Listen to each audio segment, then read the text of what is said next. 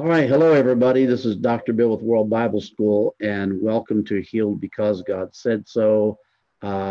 Looks like I might be flying solo tonight, but nonetheless, I'm trying out this mic, this podcast mic, trying to see, um, you know, so your feedback would be greatly appreciated. How are you hearing me there, and so on. Good to see Linda Routley, one of our students, joining us tonight. Good to see Deborah Adcock joining us tonight. Robert Dungay, my friend from the UK, joining us tonight. And looks like a bunch of other people are joining us tonight. So very glad you're on here with me tonight. And we're thankful for all of you. We appreciate you so very, very much for being so dedicated to watch our broadcast, because without you, really there are it's just me talking into a mic, and hey, I can record this stuff, but I'd rather have you in the chat room watching your comments and so on. So tonight on Healed Because God Said So, we have left the series New Realities of the Christ Consciousness Within, not for any reason other than that it just seemed to be that place where Holy Spirit it just got brought to that place. So looks like Dr. Cindye Coates is joining me. All right. And yeah, so there's Dr. Cindye, and I am minus Apostle Jermaine. How you doing, my sister? I'm doing good. How are you doing? I'm good. I'm trying out a new mic tonight, and I can see already that the volume is going to have to be turned up. But so how you hearing me? I'm hearing you good. It's a little bit muffled, but it's good. I can hear you clearly. So if it's a little bit muffled, then that may mean that I'm not up loud enough. Is that better? Yeah, I like it louder. Okay.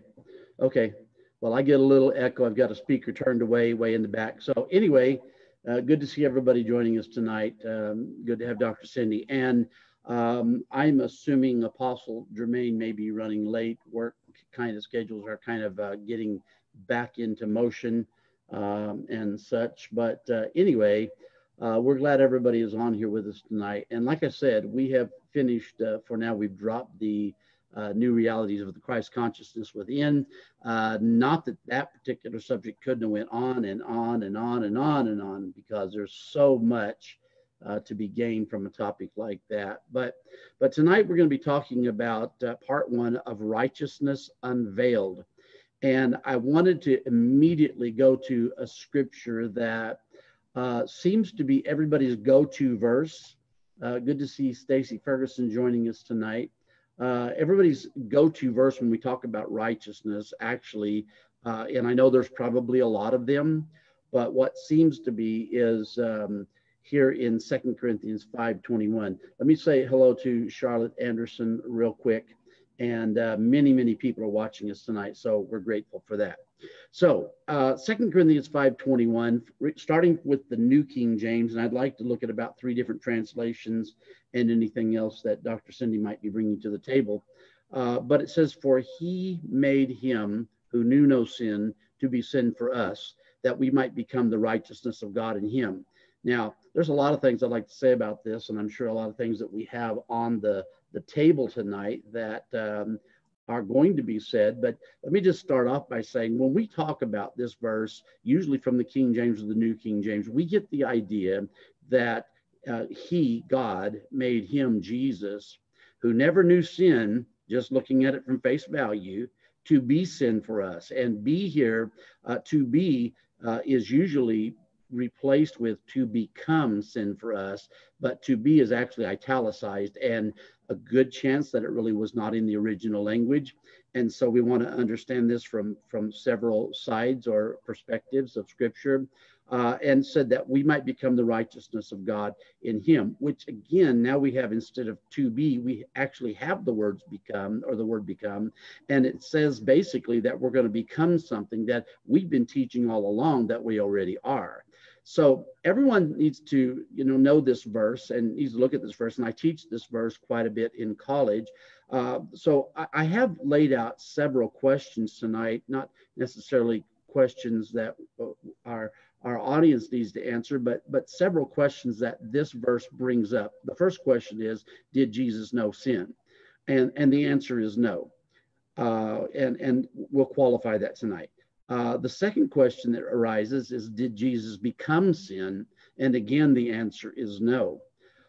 There's another aspect to this. And before we give that third aspect, and before I have Dr. Cindye share her heart on this scripture, the first thing to know is that Jesus did not become sin, because the word sin comes from the Greek word hamartia, which is defined as to be mistaken or to miss the mark, which we very commonly know that from our good friend James Strong, who has really helped so many with the introduction of the Strong's Exhaustive Concordance. However, James Strong wrote the Strong's Concordance about 1,800 years after the original quoting Greek.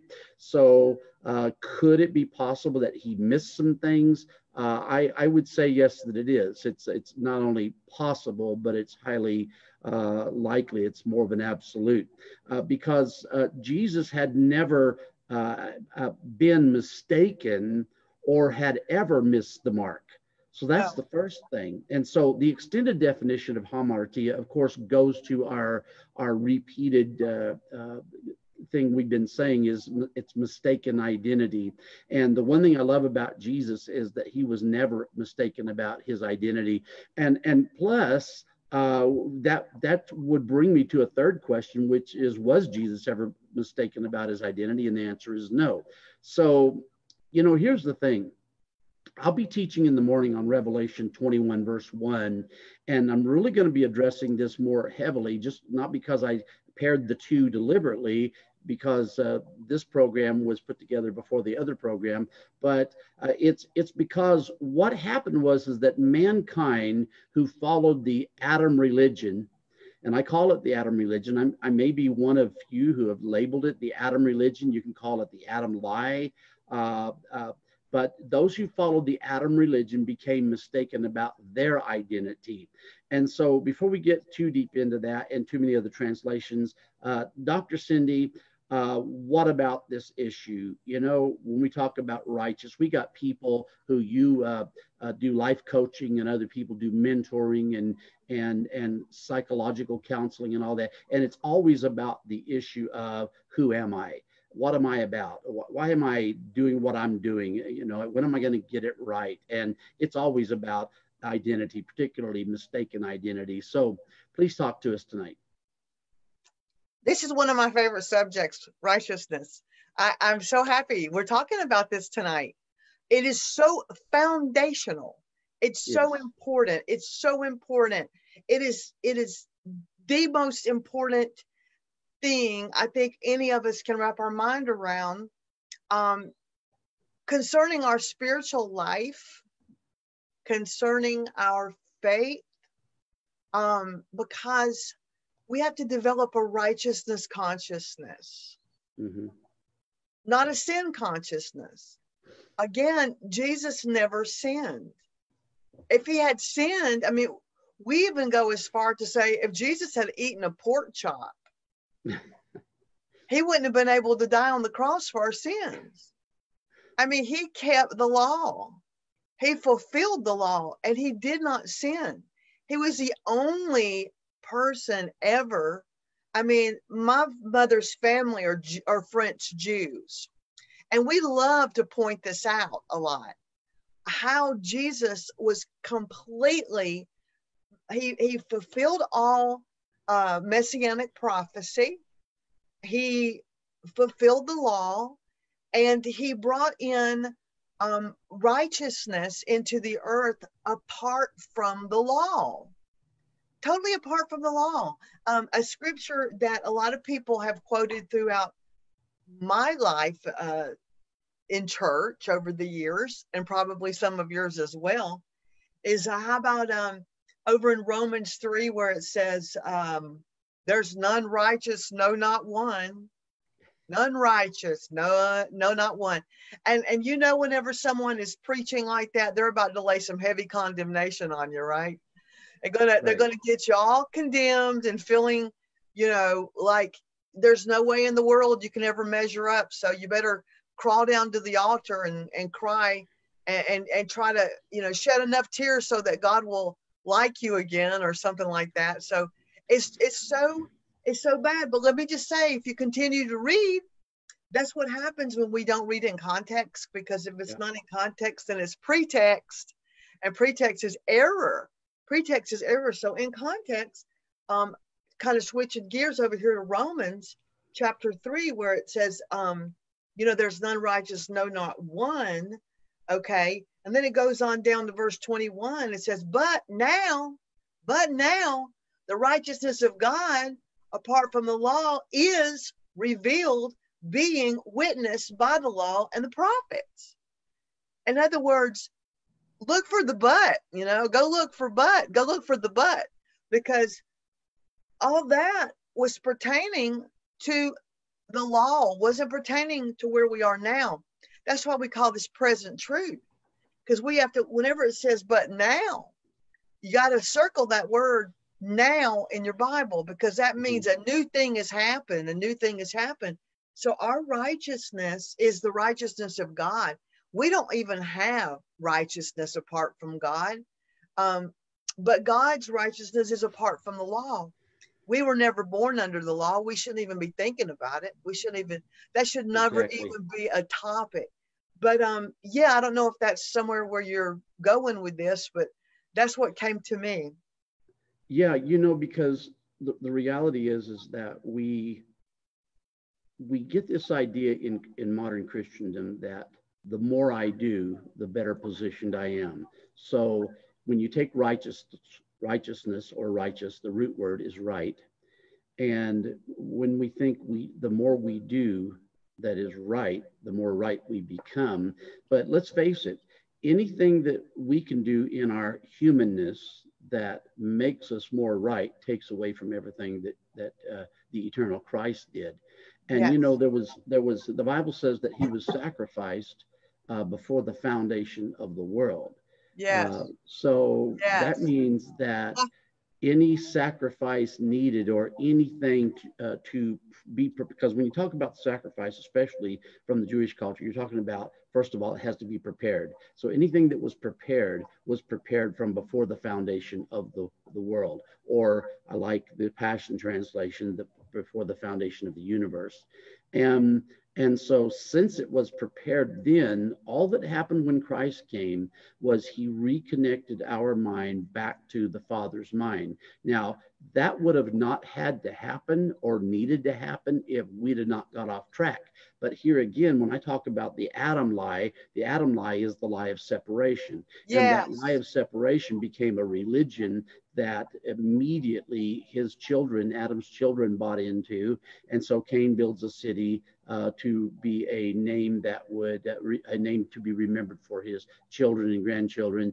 And then you have the children of Israel, and you have all of those, the Old Testament characters who followed after that same pattern, believing that now I got to have the law, and I've got to have not just the 10 commandments, but the 613 laws and all of that. I've got to do, and I got to keep all of this stuff, because if I break one, I'm guilty of all. And so therefore it becomes a matter of self-effort, self-work, self-righteousness, and there is no effort of, what I've divided, Dr. Cindye, I've divided everything down to, and this is new, brand new. I've never heard nobody say this, but I'll be presenting this in the morning's show, that the difference between who we were before visibility in this natural realm and who we think we are is the difference of the spirit form and the human form.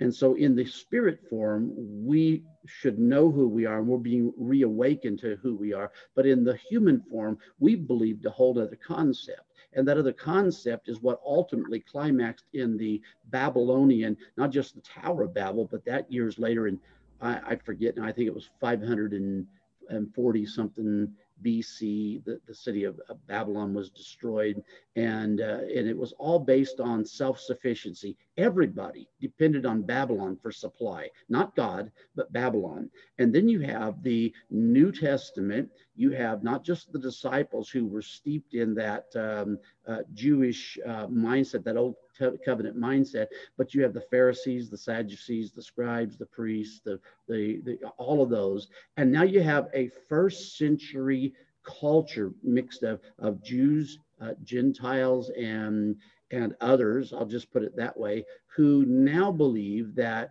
they're under this rule of the mindset of Babylon. Babylon's destroyed, but they're still under that rule in their own mind. And John brings them all the way from Genesis chapter 2 to the end of Revelation chapter 20, just to show them that God declared the end from the beginning, and the way it was in eternity past is the way it is. And that's what I love about starting Revelation 21:1 in the morning. And so we do not have, let me say it this way, the human form of thinking is that which was in Adam, that said, I have a fallen or a mistaken mindset, a separated mindset. And see, the very essence of trying to do better, to get better, or trying to do better to make me more right with God is because psychologically, I believe I'm separated. Okay, I'm separated. I got to do something to get it straightened out. So if I don't get it straightened out, then I'm never going to be connected back to God, and I'm never going to be righteous. And see, none of that even holds true with Scripture. Amen. Amen. Because the body of Christ is not decapitated. No. We are connected to the head. We are connected to Jesus, to Christ. Christ is all encompassing. The body and the head's connected. Mm-hmm.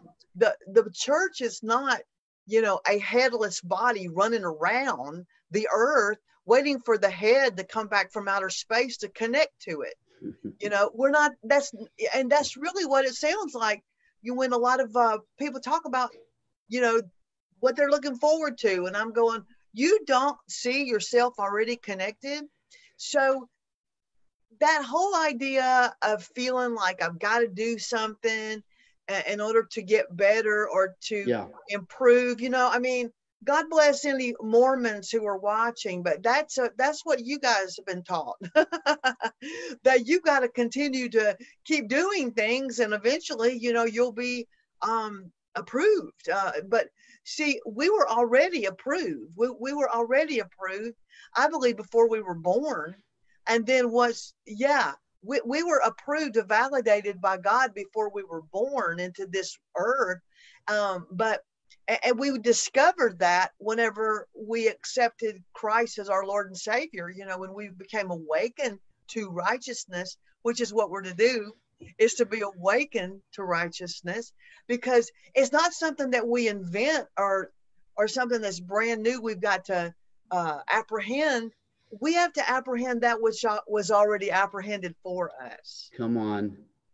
It's already been apprehended for us. The struggle is over. Okay, so I was talking to a minister, precious man of God, and he was saying, I feel like I've disappointed God. I feel like I've disappointed God. And I said, well, hang on a minute. Let me pray about that for a second. I seriously want to go ask God what he has to say about it. And I said, Father, what do you say about that? What do you say about that when people say they disappoint you? And I heard the Lord laughing in the spirit. I heard the Lord laughing. And you know what he said? He said, they can't disappoint me because they did not appoint me. You can't disappoint God because you didn't appoint him. You can only disappoint that which you appointed. Say that again, would you? Yeah. Okay. The Lord said this. It's a bomb, really. It was a heavy bomb in my heart. He goes, you cannot disappoint me because you did not appoint me. You didn't appoint me, so you can't disappoint me. See, for God to be disappointed, he would then have to take on a human characteristic and live in the slump. Yeah. Let's just say the depression of disappointment. Pretty much. And when I told that pastor friend of mine what God said, he was like, wow. I go, that's when God speaks, it's pretty wow, but it's so simple when you think about it. You can't disappoint that which you didn't appoint. You see, so we can't disappoint God because we didn't appoint God. It's impossible for you to disappoint God. You can't disappoint God. So get that out of your mind. Yeah. Yeah. And it's unfortunate that the lessons we learn about Father God, we learn from natural fathers sometimes.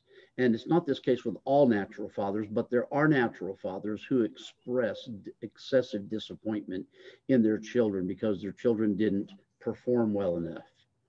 And see, so now we equate that to God.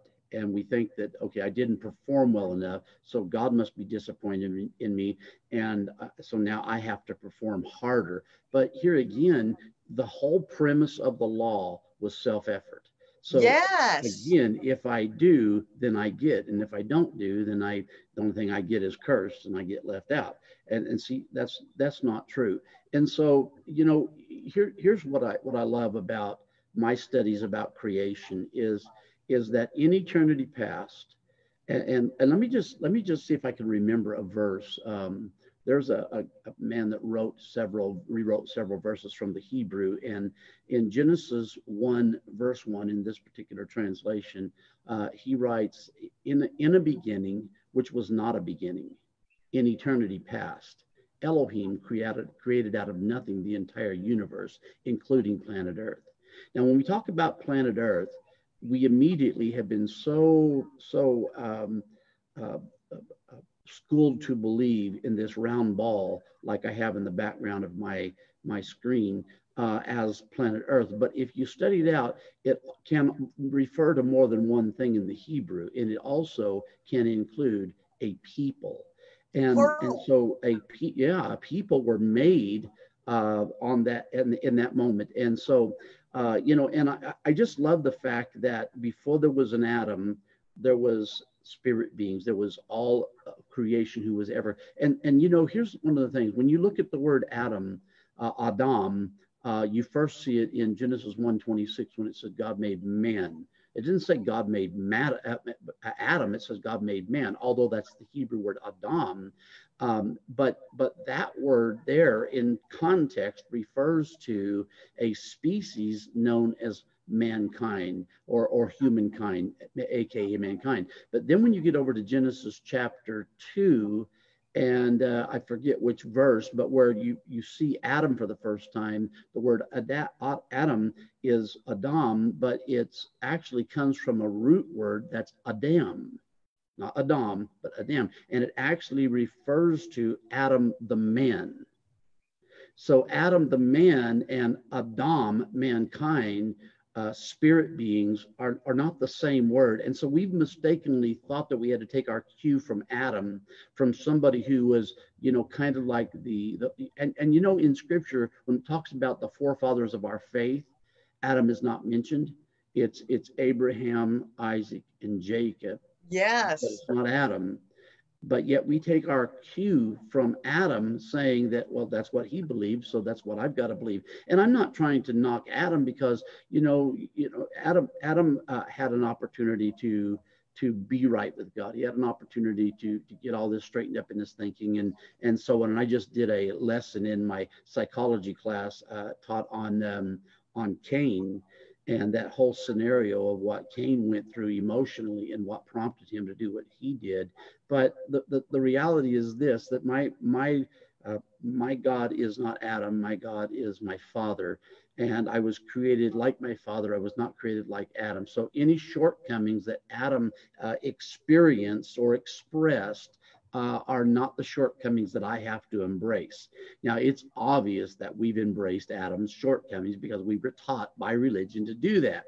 But thank God we get to make some choices, and we get to reverse that thing. The fact is that Noah, his ark landed on Mount Ararat, a reverse of the curse. And the Bible says that Noah found rest. Noah, and this would be translated in the Hebrew, that grace found Yes. rest. And the Yes. way to experience grace, to the person of grace, is to be in the rest of the Father, not in this labor and I gotta get better and do better because Jesus is about to come and I'm gonna miss it and I'm gonna go to hell and while I don't believe in any of that, still we've had that thing that the church has projected. Now we've got the world scared. We've got other believers scared. People don't want to attend church services anymore. I mean, I'm just saying that, we really do need to understand that we were created righteous. And my question would be this: if you were created righteous in the Father, how could you ever be anything less? That's right. I mean, we are the very righteousness of God in Christ Jesus. I mean, that is our identity. It totally is. You mentioned psychology. Um, I'm not really a counselor. So I'm shaking this. I got a laptop sitting on a music stand because I live in a house full of musicians, and Okay. it wobbles sometimes. We're not having an earthquake in Atlanta. Just in case you see it wiggle, I'm okay. Okay. But anyway, so you mentioned your psychology class, and like I was saying, most people, especially here around here, they know I'm not really a counselor because but when I counsel, which is rare, and when I teach counseling, which I don't claim to do, um, this is what I say. When I'm talking to someone, I say, "Are you having problems with your joy?" And of course, they'll say, "Oh yes, I feel like I've lost my joy." And I go, "Okay, so how about your peace? Are you at peace?" Mhm. And then they'll say, "Oh no, I'm not. I don't have peace." And I know now we're going to talk about righteousness because I believe it's in that order. Righteousness produces peace, and peace produces joy. And I feel like anytime for me, when I counsel somebody, I go through that reversal. How you doing with your joy level? I'm not having joy. Okay, what about your peace? My peace is gone. Well, then we're going to go and we're going to make sure you know who you are. We're going to make sure that you know your identity, that you are the very righteousness of God in Christ Jesus, and you can't disappoint God. You can't make God happy because he's already happy. You can't do anything to make God any more awesome, and you can't do anything to make you any more awesome in his eyes, because when he sees you, he sees Jesus. And Mhm. nobody's, and once you get into alignment with that truth, that you are one with the Father, he's one with you. God is righteous. Jesus is righteous. And our identity needs to be in him. If we read the Bible, that's what's the problem. Too many people aren't really reading the scriptures or studying them. We are in Yeah. Christ. We are in him. We're in Christ. You can't be in Christ and unrighteous. What did you do? Bring unrighteousness into Christ? No, not at all. See, you didn't contaminate Christ because you're unrighteous, so you came into Christ and you contaminated him. It's impossible. See, he made us righteous. It was all on his end. He made us righteous, and we have been duped. Really, I believe we've been duped. We've been played. We've been punked. We've been whatever you want to call it. Depends on which culture you come from. But Right. we've seriously I believe, been deceived to think that we are unrighteous. That is like, this sounds very ugly, what I'm about to say. It really does. And I don't mean to offend anybody or say anything vulgar. But to call ourselves unrighteous is to be like spitting in the face of Jesus. It is so derogatory. It is so horribly, horribly rude to say we are unrighteous, and to forfeit the righteousness that God bestowed upon us in the sacrifice of his son. And even that happened when? You keep saying when? Before the foundations of the world, of the earth, before the universe, before the universe was created. See, and that time sensitive, you keep interjecting that so people realize that this thing was a done deal, even before the creation of the universe. Yeah. And again, you know, if all you see to what Jesus did was that 3.5 years, you've really missed so much, because he is not just Jesus the Christ, the Son of the living God. He is the eternal Christ. Okay, and you know, John agree that John, well, I say John from the gospel, and then from the book of Revelation, that you know he's the one that always has been. You know, John, the Gospel of John says that he was the Word. You know, he was with God. He was there with God. He was God in the beginning. Where Revelation chapter 1 says that he was and is to come, which translated in the Greek is that he's manifesting in your awareness. And so it's really amazing to me to say that I am not something that God says that I am, when all I have to go on is an English Bible from the 21st century or thereabouts, when the Bible was not written, not even in the first century, but the words were spoken then. And so they begin to put them together. AD 300, the end of 300, somewhere in there. And so, but let me just say this about this scripture, because one of the things I realize is that Jesus became, and I want everybody to understand that Jesus became. Jesus is not becoming. You know, God didn't make him to become, who knew no sin, to become sin. Jesus became or manifested to reveal to all mankind that their identity of who they thought God was and who they thought they were was really a mistaken mindset. Let me read this scripture from the complete Jewish Bible. It says, God made this sinless man. So here we have another, and I would say to everybody, don't shun translations because they don't agree with the King James or New King James. You know, my go-to translation is usually the New King James Version, followed up by the Passion Translation, followed up by multiple other translations, because the only way you can get a good view of something, if you're going to build a house, you don't look at one floor plan. Look at many floor plans. And I say that as 25 years in construction and 15 of those years as a construction foreman, building anything from government housing to $300,000 and $400,000 homes.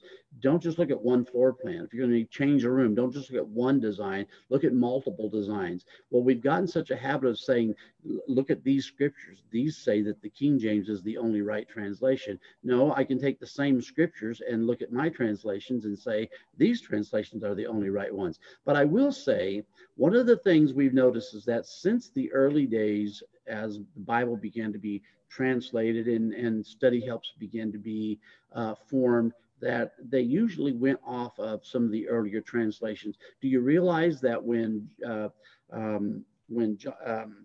let me say it this way, when James Strong wrote the Strong's Concordance and then the Thayer's Lexicon and all of those things began to be formed, they had very few translations. Now, in 1611, a translation came out of a divided country. It was not for the whole country. It was not for the whole world. It was for a division in Britain, and authorized by King James for this Bible to be translated. And I will say some of my studies have told me that the Catholic Church was very influential in that translation. Let's just say the contents of the translation, but that really doesn't matter to me, because even before that, the first complete English Bible was in 1380, the John Wycliffe Bible. And, you know, before that, there was a English Old Testament and English New Testament, several of them. And so, you know, the King James was such a non-popular translation among King James. They actually revised it about 100 years after that. And you know, our alphabet changed. We have 2 more letters that weren't in the alphabet then that were added to the alphabet, and the spelling of words changed. I mean, a lot of things changed. So you can't really just jump at a translation and say that's the only one.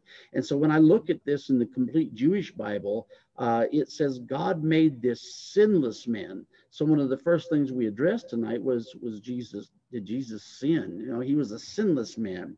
And it says he made this sinless man to be a sin offering. Now, I know kingdom people, and I'll just say this because I've been around kingdom people who say that Jesus was not sin or didn't become sin, but he became the sacrifice for sin. Well, let me take that a step further and just say it this way, that this sinless man was not made to be sin in terms of the way we understand sin until we break it down and define it as mistaken identity. So now this sinless man was made to be or to stand in our place, because he didn't have mistaken identity, we did.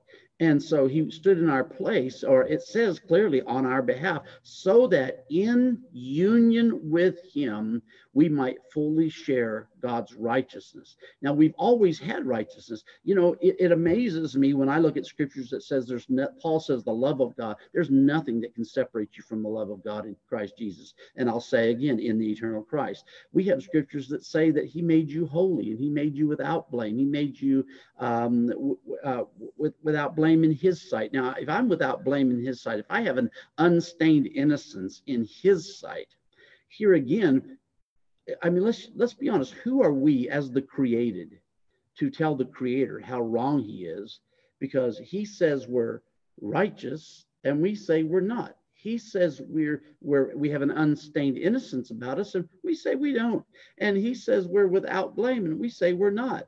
And we go through all of this religious rigmarole of trying to tell God what he said about us just isn't the truth. Now we got another issue. We call God a liar. Yeah.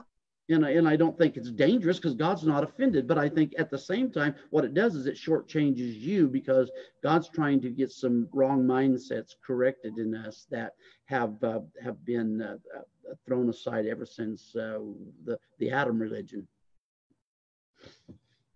You're right. I mean, you just said it. You said it better than I think I've ever heard it. Just now, I was about to start crying. There's such an anointing on what you were saying. It was so anointed. I mean, God shared his righteousness with us.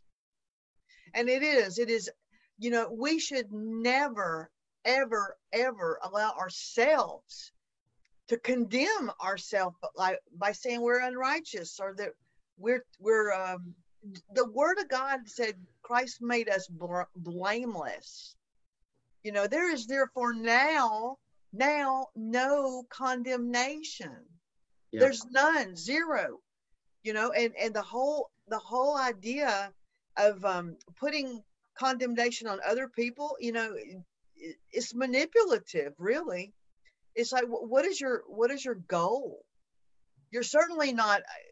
Listen, anybody who uses that kind of tactic and call that ministry, it's not. It's manipulation, pure and simple.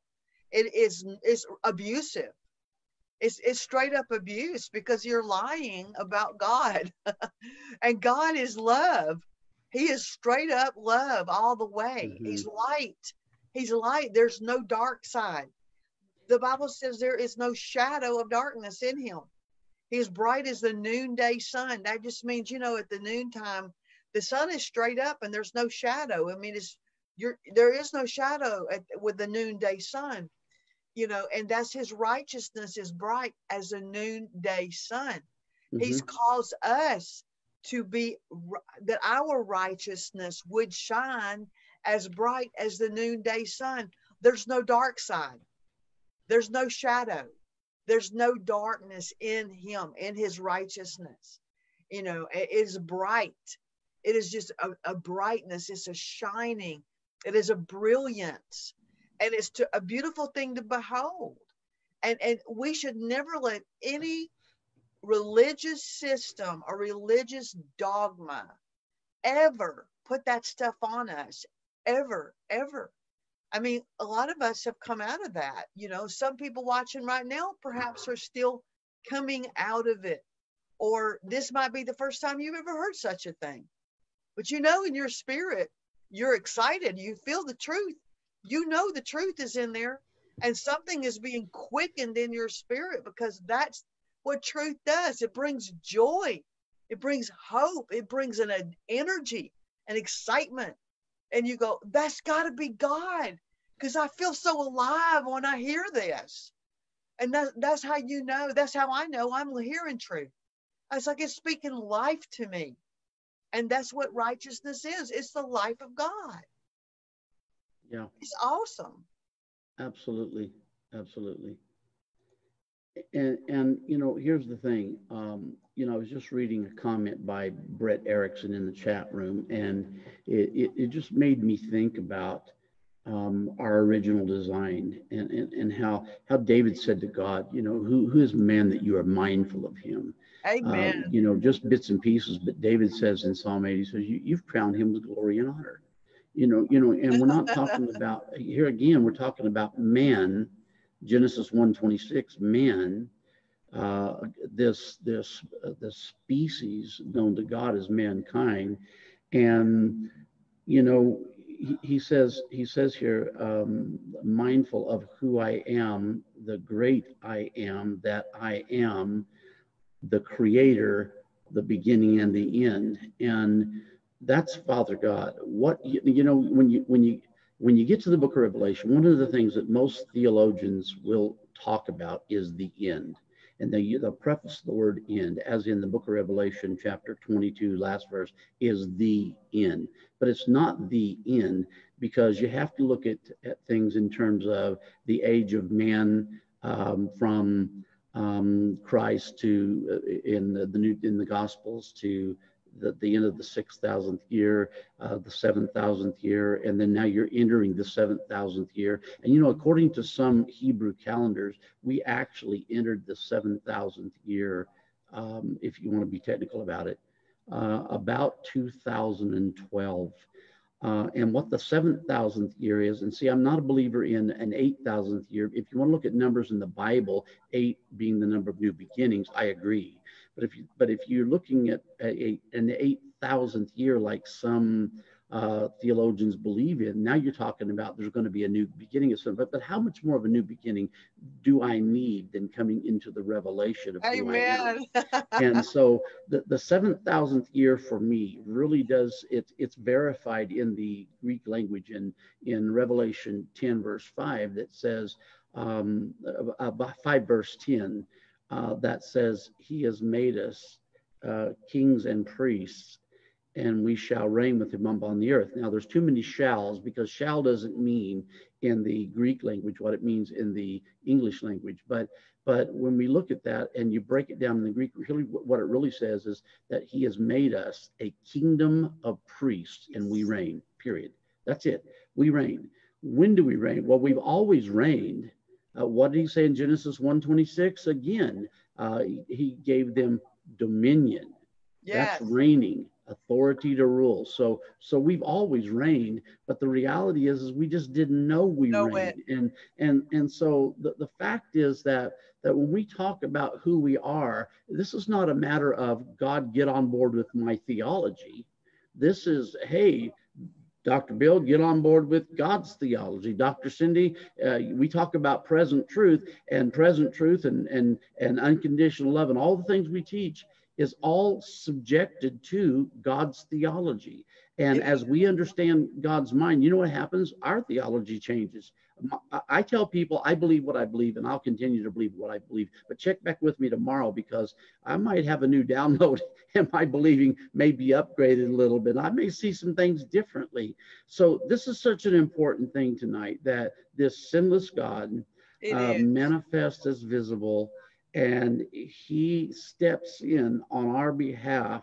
And it's through that union we have with him that he shared his Father's righteousness. Now, again, that took place from before the foundation of the earth. What I think about is what the cross was about. It really was the ratifying. It was the Yes. verifying, the solidifying of what God did from in eternity past. And now we have been reassured. He's given us the reassurance or the assurance of his spirit. There's a witness of Holy Spirit that says, you know what? I am who God says I am. No, John Osteen, and I know you remember John Osteen, and then there's Joel Osteen. And, he used to always say, this is my Bible. I have what it says I have. I can do what it says I can do. I am what it says I am. It went through that every single broadcast, and Joel does that now. And I think, when are we going to catch on? I am what it says I am. I am who it says I am. I can do what it says I can do. Yeah. And we say that as a little, format for just following along with their broadcasts. But how about really believing that? Because that really is the clincher for me. See, the fact is that God did not make the eternal Christ to be a sin offering, but to stand in for our mistaken identity, so that when he went to the place of the skull, he died. And Paul said, he died, but not I, yet I was crucified with him. And so I got reconnected back to God, so that mindset, that mistaken identity, could be turned around to thinking correctly. And I love that about God. I do too. The Lord gives me funny stories, okay, sometimes. And I just have to go with it, because I think maybe it's going to help somebody.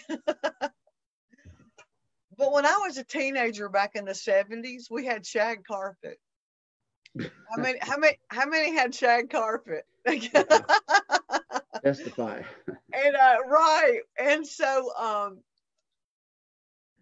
one time I was in my bedroom barefooted in the shag carpet, and I stepped on a lizard.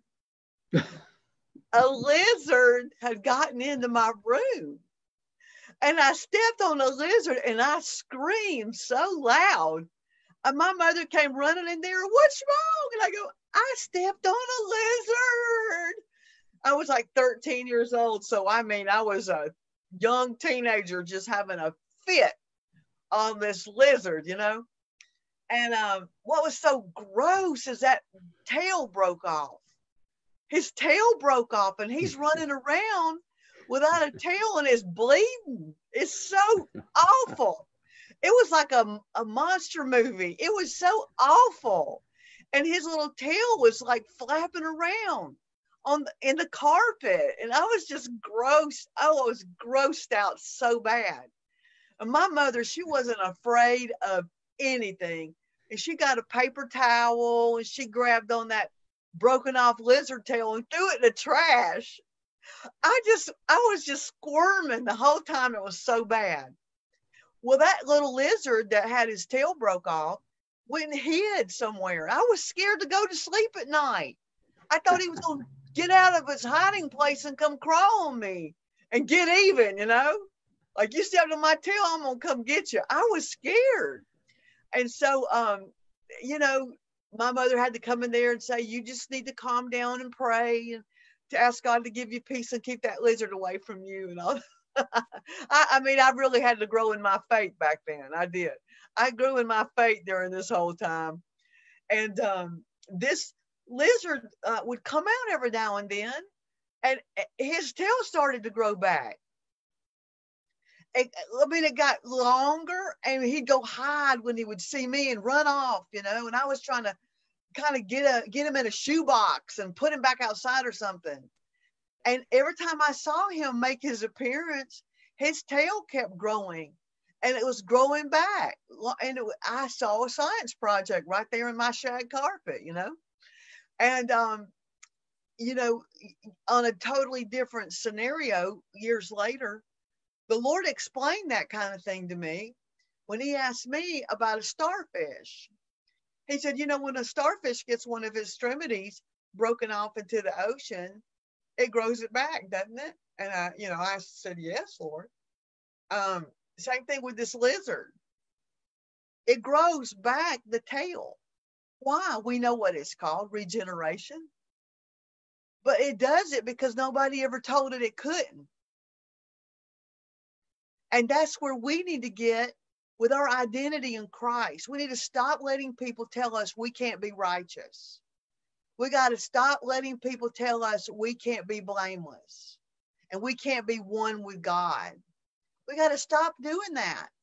I mean, the Bible talks about the regeneration of the mind, the renewal of the regeneration of the mind in the New Testament. The Apostle Paul talks about the renewal of the regeneration of the mind.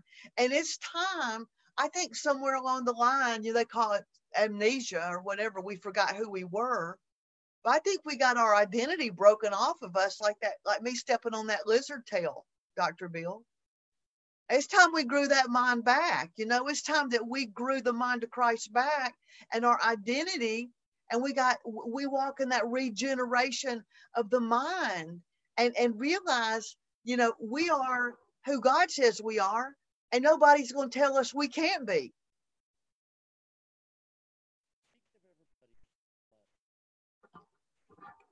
Can you hear me? I can't hear you. Is that better? I can hear you now. Okay. Yeah, still learning about the settings and things on this new set. So let me give everybody a plug about the show in the morning, just because of something you said. I wasn't going to mention anything about the show in the morning, but that's this, because you're talking about regenerated. Now, years ago when I believed in the devil, a literal devil, because I hear this all the time, how the devil will make you. And I'm thinking about, God doesn't even try to make me do anything. He loves me into it. And I know if there was a real devil, he's not going to love me. He's going to hate me, for one, because I'm a believer. And if I wasn't, it would be for what I might become.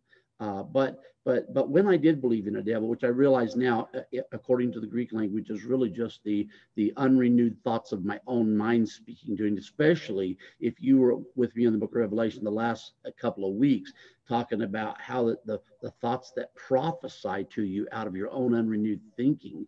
And we always equated that to something else. But let me say this real quick. When we talk about regenerated, so I heard this voice say to me, I was in a plant running a radial arm saw, and I was cutting blocks of wood for this project. And I heard this voice speak to me, and these words were very clear, just as if they were almost audible, and said, "I'm going to cut your hand off."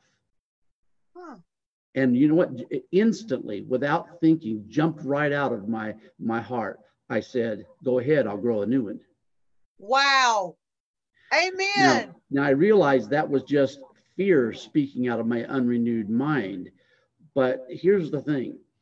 When we see I prayed for my little granddaughter many years ago. She had a twisted spine, and just touched her on the back, and her spine moved and straightened, and she on one side literally was sunk in from the other side. And today she's a cheerleader, a very active. I mean, she doesn't have no issue there. But when I think about that, I think about people are always, we really go crazy over miracles. And I'm not against miracles. I've seen legs grow, and I've seen, people's teeth healed. I've seen all kinds of stuff. People get up out of wheelchairs that had been, had strokes and were paralyzed, and etc. All kinds of stuff.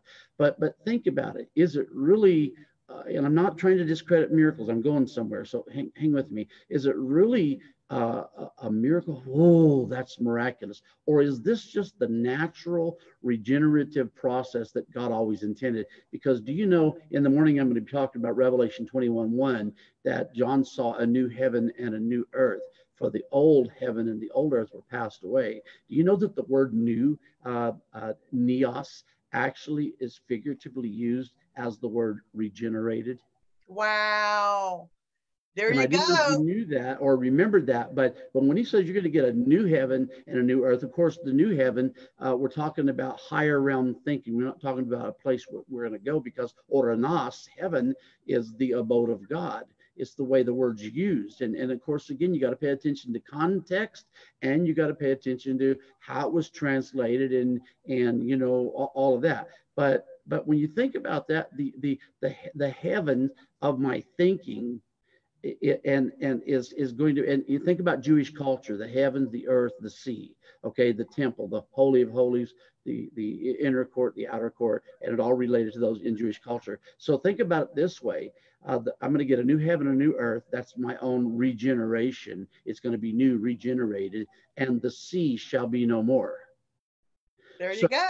Represents the realm where people really don't know God and can't really connect to God. That part is never going to exist again. Now that's what happened, but people just haven't been awakened to that. And so I just wanted to share that in terms of that when we talk about regeneration, we're talking about anything. I mean, somebody taught it this way, Dr. Cindye, that in the spirit realm, there are warehouses that each of us have that are full of parts. So you have a heart wears out, you can get a new part. Your mind wears out, you can get a new part. You know, an arm wears out, you can get a new part. I mean, you know, this, and is it really miraculous, or is it already ours and it's just a part of this natural regeneration process? And again, don't nobody click off and get mad. I'm not trying to put down the miraculous. I believe in miracles. I've seen miracles. I still see miracles. But I just want to say this to you, that there was a time when mankind, again, this is based on an old covenant mindset, that we thought we were alienated from God. Okay, that scripture wasn't about us, by the way, that Paul's talking about in Colossians 1:21. It was about the Old Testament people, and Paul was trying to get these new covenant believers who were Jewish to realize that, you know, you thought in your own mind that you were alienated and far from God. The Passion Translation that says though you were once distant from him, living in the shadows of your evil thoughts and actions, he reconnected you back to himself. When did he reconnect us back to himself in terms of our thinking? While we were still in the shadows of our own evil thinking. That's it. Doing our own evil stuff, our own actions. And yet, while we're doing that, without his permission, there's another word for reconnected, and that's the word reconciled. He reconciled us back to him. So can I say this tonight? If you're watching, or you're seeing this a month after the fact or a year after the fact, and you think that God's mad at you, I want to tell you, how can God be mad at you when God actually reconnected you back to him without you even knowing it? And without even getting your permission? And so I would just say this to you: you're connected to God whether you like it or not. Amen. We call that Jehovah Sneaky. He did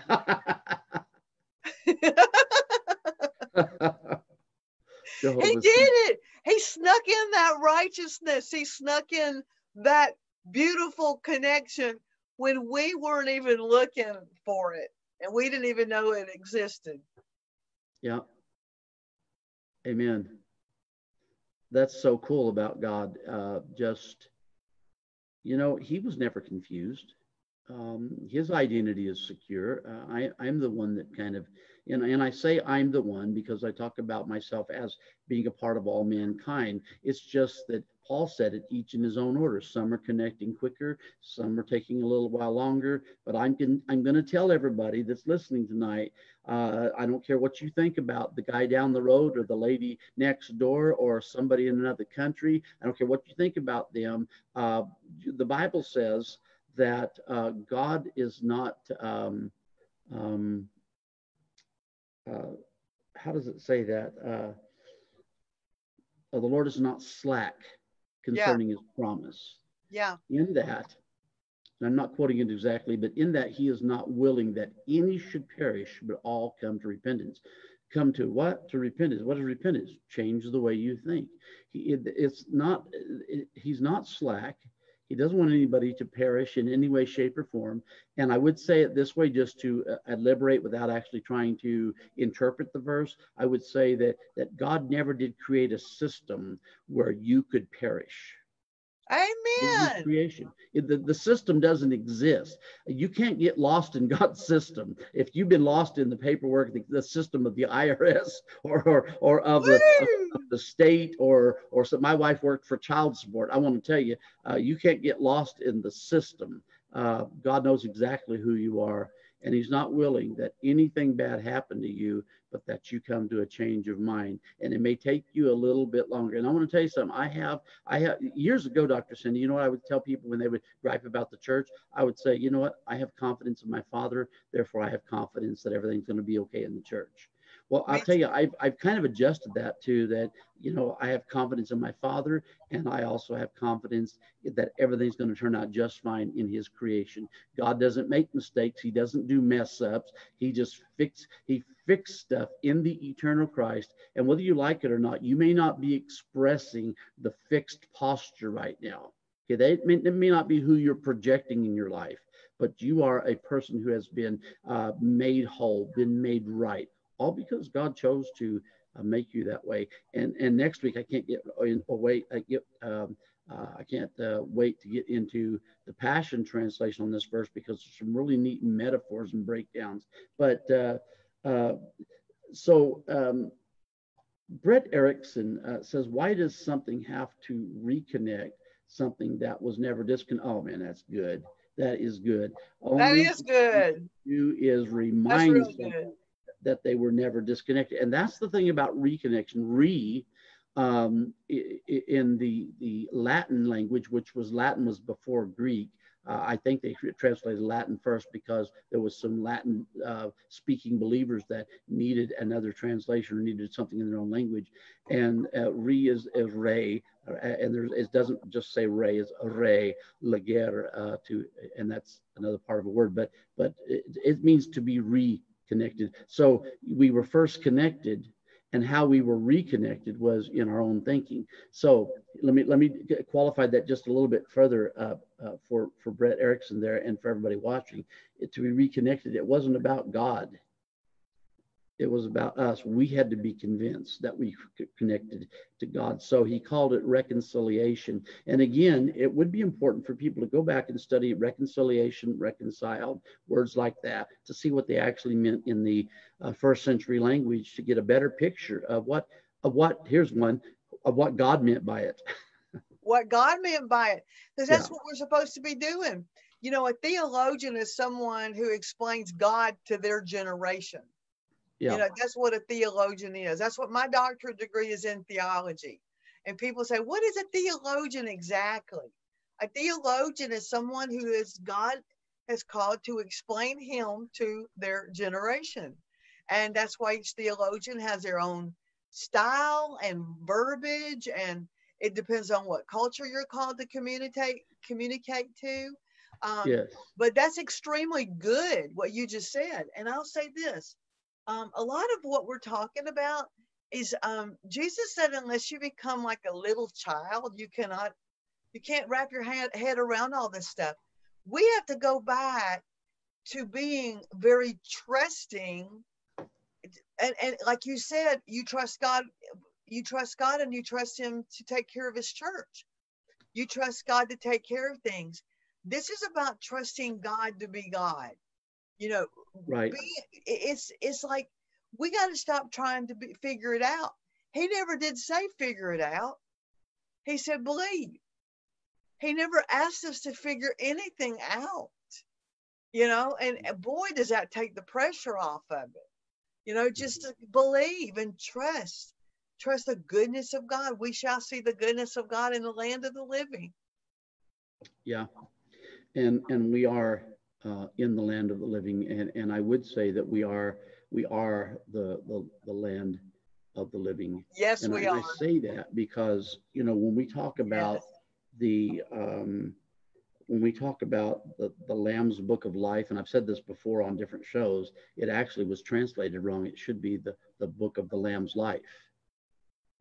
And you are the book of the Lamb's life. You are written in the book of the Lamb's life because you are the book of the Lamb's life.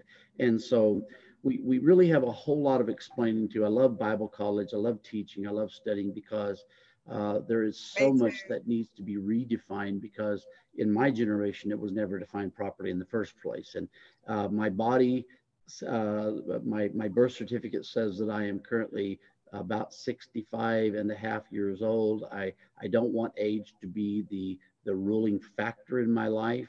But when I think about that, what I would say is that for almost a century, I've had things taught wrong to me, and now I am undoing and relearning so that so that I can come back to a right perception of things, and so I can teach others. That's what I tell young people, younger folks, that we teach. I say, you got to give us a minute because we're having to unlearn before we learn. Because like we're having to dump a lot of old programs. I told them, because thank God we're continuing to grow.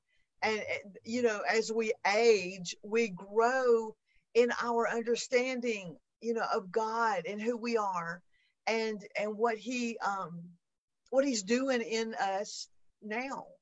And so it's like, I just thank God that we have the grace and not cognitive dissonance, because so often people have so much cognitive dissonance, they cannot dump, they cannot unlearn, that they're so emotionally entangled with what their favorite pastor taught them when they were a teenager. Well, I can tell you this, my favorite pastors and my favorite teachers and my favorite ministers, there's still people I love dearly to this very day.